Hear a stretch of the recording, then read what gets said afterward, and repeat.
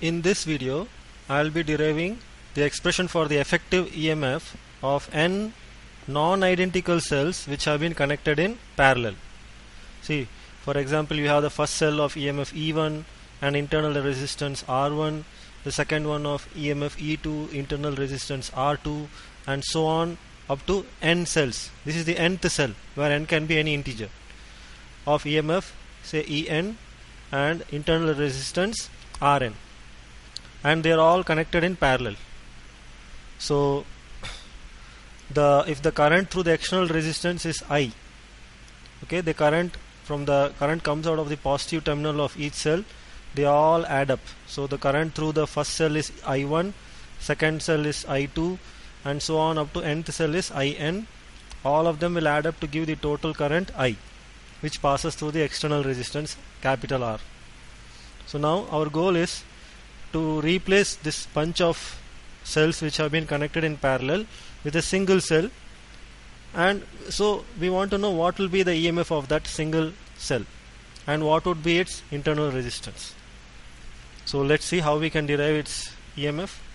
So first we start with Kirchhoff's first law, so that we get a relation between the currents. So it's the junction rule.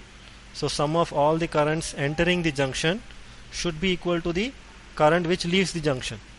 So I1, I2, I3, I4 and so on up to In, they all enter and come out as I. So that is the Kirchhoff's first law. So we are doing it for say 3 currents. We can always extrapolate it for n number of branches or n number of cells. So then, since we have 4 unknowns, I1, I2, I3 and I, if you take it for 3 cells, we have 4 unknowns. So we need 4 equations to solve for it.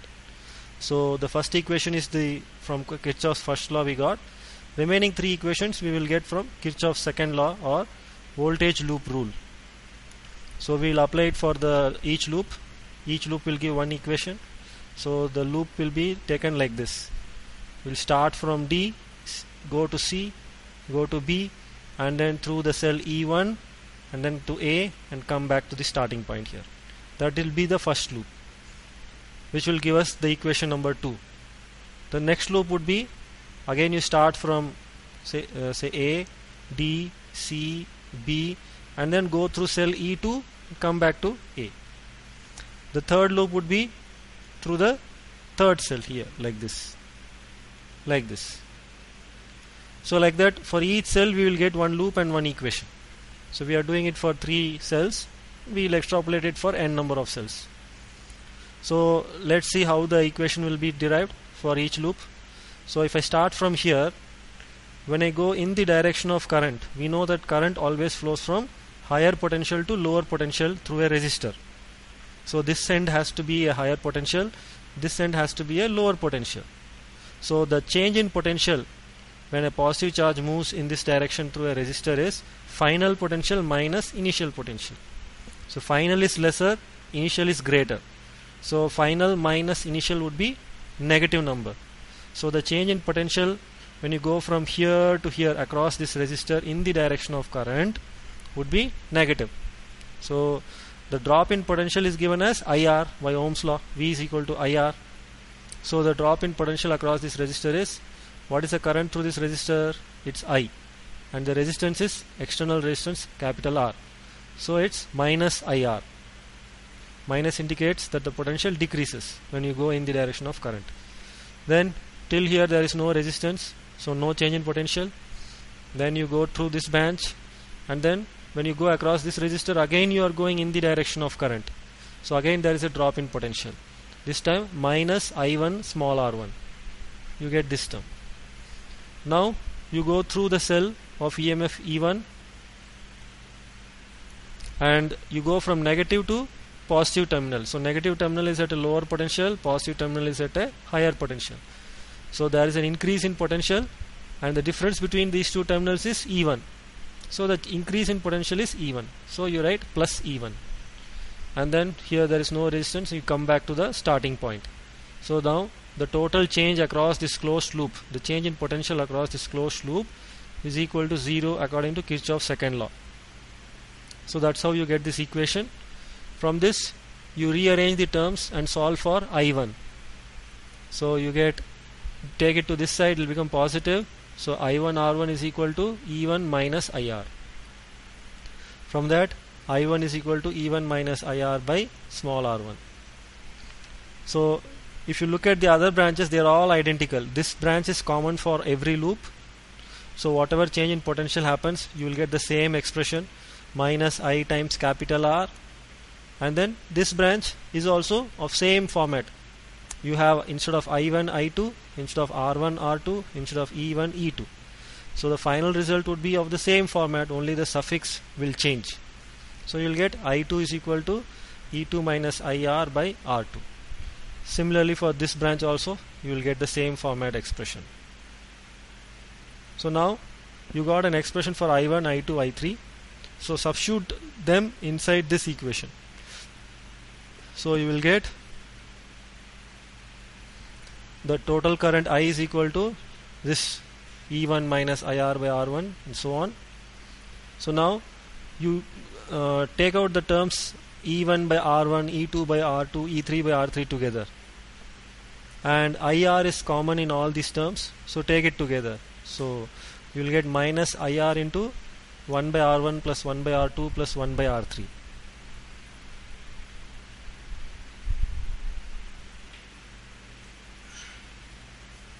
So now we want to isolate the expression for I, so that later on we can apply Ohm's law and find out the effective EMF. So we are actually solving for the total current I which passes through the external resistor R. So grouping the terms of I together, you will take this to this left hand side. So you will get I into, this one is going to give you 1 plus R into 1 by R1 plus 1 by R2 plus 1 by R3. So that should be equal to this term. This is left behind on the right hand side. Now we can use the fact that effective resistance of all the internal resistors which are connected in parallel, we will calculate using this expression 1 by R is equal to 1 by R1 plus 1 by R2 plus 1 by R3 and so on. So this term in this square bracket is actually 1 by R effective of all the internal resistances of the cells which are in parallel. So I can replace it with 1 by R effective. So that's what I am doing here. So here I brought this whole term to the denominator. So I got this. For n cells in parallel, here I have written it for 3 cells. For n cells, it will become, I will use the summation symbol. So add up all the expressions of EI by RI, where I goes from 1 to n. Where I goes from 1 to n. Divided by 1 plus capital R into, this whole expression is 1 by R effective. So that's what I have written here, 1 by R effective. So then I do the algebra, R effective into 1 plus capital R by R effective. That will go to the numerator. So it becomes summation EI R effective by 1 by R effective plus capital R. Clear? This RI is present here. This one is present here.